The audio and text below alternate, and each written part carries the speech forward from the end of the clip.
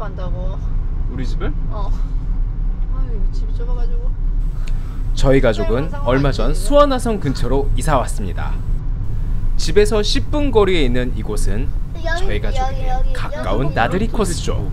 그러게. 뭐야 여기 아니야? 이쪽으로 가야 되나? 버스 타러 가면 돼. 그래?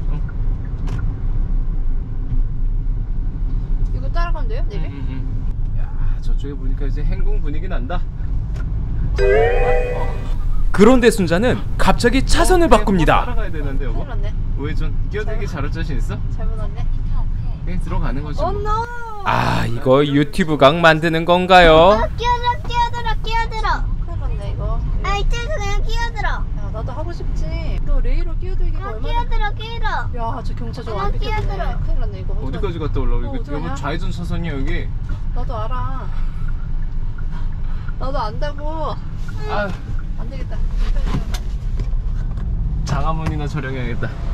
장화문이다.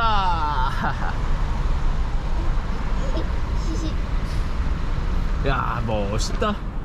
그렇게 우리 가족은 유턴을 해서 돌아왔습니다. 지금 한자 뭐라고 적혀있게? 문안장. 아니야, 장한문. 장안문. 안문. 200년 전 한국에선 오른쪽 부덕으로 썼네요. 저도 왜 그랬는지는 잘 몰라요. 맞아. 저 깃발 돈 나올 때 내줘. 여보가 운전해주니까 좋다. 편안하게 찍네 이런 컨텐츠를. 내가 이렇게 몸으로라도 일을 해야지. 단순 작업은 내가 더 잘해. 여기다 대도 되는데 옆에. 옆에? 옆길에다가. 자리는 있네? 아직 자리 있어. 좀 있으면 자리 없을 수도 있어 이제. 왜? 사람들 퇴근하고 여기 오잖아. 금요일 저녁에 하플인가? 술 먹으러 오잖아. 저기 전에 저 나무를 만들지. 나무를 만들지. 야, 이게 몰랐는데 또 카메라 들고 오니까 주변을 막 보게 되네. 아무튼 여러분들 먹고 싶은 거 하나씩 얘기해봐. 내가 하나 사줄게. 나? 나 사탕. 유럽에는 이런 광장 참 많은데 우리나라는 이런 광장이 진짜 없어. 귀하지. 광장 저 너머에는 하늘에 떠있는 기구가 있는데요. 언젠가 한번 꼭 타고 컨텐츠 제작해 보겠습니다. 야간 개장했네, 화성행궁. 그러니까 구경 가도 돼. 그냥 오랜만에 나오니까 좋지. 우리 셋이서. 맞다, 내가 발자국 있다고 했지. 맞아. 일로 와봐 여보. 내가 소개시켜줄게. 우리 캠카에서 들은 거. 어떤 거?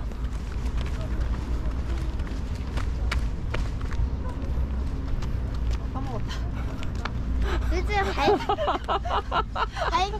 있다고 했잖아. 이런 거 써먹어야 되나? 언니 저 발자국 있다고 했잖아. 발자국. 어디가 발자국이야? 요거는 진짜.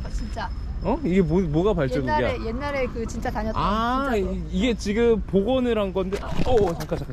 이게 지금 복원을 한 건데 요거는 진짜 예전에 있었던 돌을 그대로 쓴 건가 보네? 맞아. 오케이. 여기가 확신이 없네? 왕이 맞아. 여기가 왕이. 우리가 그때 또 이렇게 돌아서. 맞아 돌아서 왔어. 우리 좀 많이 들었는데 승희야. 뭐 들었어? 이쪽으로 가보자. 야, 소나무 이쁘다. 엄마도 있다? 엄마야. 한 번 더 따라가야지. 뛰어도 돼. 아빠 아빠 잘할 거야. 한번 해볼래? 사격? 사격. 아빠 사격 스나이퍼였지. 아빠 한번 해볼래? 아빠 장난 아니야. 그래? 현금 있어? 한번. 현금 없는데? 현금 있어야 돼? 카드 안 받나? 카드 되나? 가볼까? 승희야? 가보자. 여보 진짜 성공하면 진짜 우리가 여보 진짜 인정이다. 우리 앞으로 아빠 총 쏘는 거 진짜 아빠 무조건 제일 잘한다고 인정해주다. 인정. 인형 가져가는 거 같은데? 인형 뽑기야? 인형 뽑기 아니다. 사진 촬영하는 곳이다. 승희 좋아하는 파일이 있어, 파일이. 이상한 애도 있다. 이상해 씨도 있어. 야 진짜 요새 포켓몬 진짜 포켓몬이 갑자기 떴어. 이런 친구들 나오는 건데 요즘 한국 아이들 사이에선 가장 인기입니다. 여러분들의 나라는 어떤가요? 이거 사격하라고? 사격해? 왜 이거 사격 어떻게 하는 건데? 결론부터 말씀드리면 현금이 없어서 못했습니다. 아 진짜 잘할 수 있었는데 보여줄 방법이 없어서 너무 아쉬워요. 빵야 빵야. 1500점, 은메달 1300점. 이게 뭐 맞춰놓은 거야? 아 18발 중에? 아쉬움을 달래면서 똥폼만 잡다가 왔습니다. 놓쳤어. 골동품 고가메이.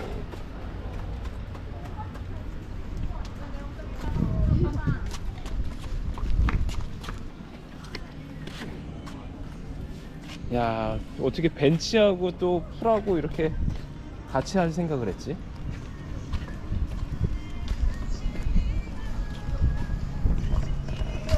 의자 하나에 꽃도 심어놨고.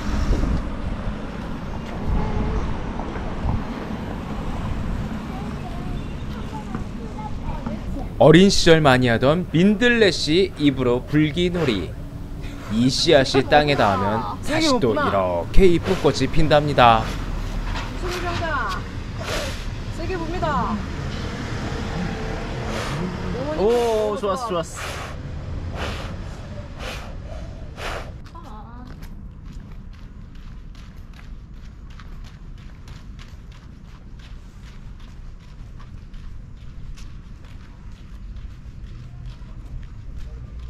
승아 근데 이 아저씨 너무 귀엽지 않니? 이 아저씨 너무 귀엽지 않니? 아니. 3, 2, 1, 고!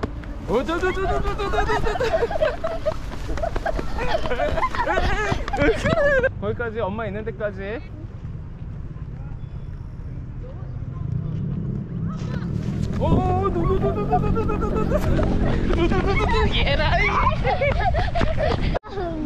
수원에 왜 개구리를 저렇게 선택했을까? 우리 소원이 수원의 마스코트는 바로 이 청개구리입니다. 참 귀엽죠? 여기 솜사탕 가게. 아니야, 술래탕 사줘. 아이고 문을 닫았네. 사주고 싶은데도 문을 닫았네. 아이고 아쉬워라. 금요일이라 문 닫은 가게가 많구만. 그러네. 여기 가게에서 먹을래. 진짜? 그래. 어떤 거 먹을래 골라. 이거. 한치의 망설임도 없이 딸기 스무디를 고릅니다. 그렇게 바로 입장. 안에 가게 생각보다 크네. 딸기 쿠키 스무디 하나랑 제주 그린밀크티 펄 들어간 거 라지 사이즈.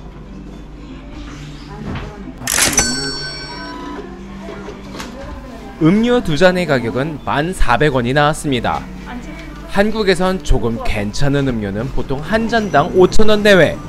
그리고 저렴한 가게는 2,000원 안팎이면 음료를 마실 수 있어요. 저렴한 카페는 앞으로도 자주 소개할 예정입니다.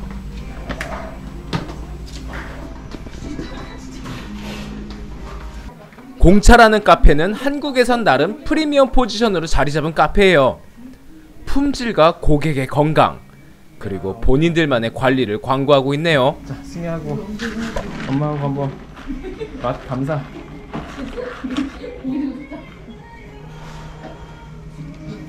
맛을 평가해 주세요.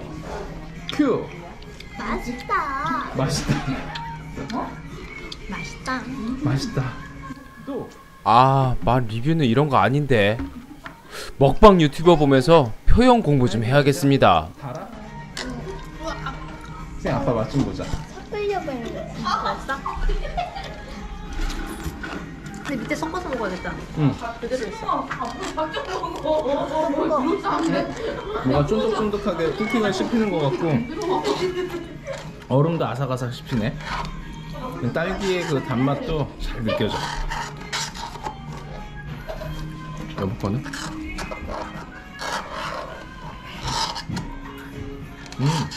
그건 아는 맛. 근데 무슨 맛인지 모르겠어. 동수 주니어는 주변의 모든 것을 장난감으로 만들어버리는 능력이 있나 봅니다. 야 이게 뭐야? 빨대로 성을 쌌어. 오야 이거 장난 아니다 장난. 딸기 스무디로 성 싸는 아이 혹시 또 있나요? 야야 이거 맛있기도 하고 장난감도 되고 좋다야 이거.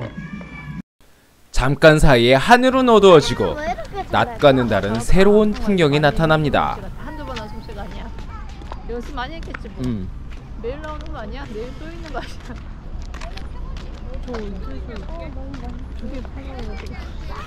한국의 과거와 현대가 어우러진 수원 화성에서 휴가를 보내는 건 어떠실까요?